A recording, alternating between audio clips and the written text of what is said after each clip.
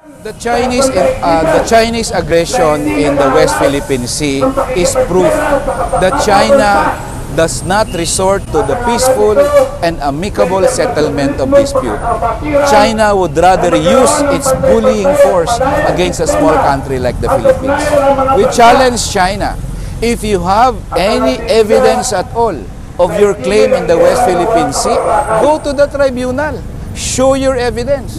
Otherwise, it is clear that you have no historical, legal, or even moral authority, or even moral or legal or historical evidence to prove your claim. If you cannot prove your claim, if you have no reason to be in the West Philippine Sea, get out of the West Philippine Sea now. Nandito kami para iprotesta din na ang aksyon ng gobyernong Aquino ay kulang. Kaya namamayagpag ang China dahil kulang ang aksyon ng gobyernong Aquino. China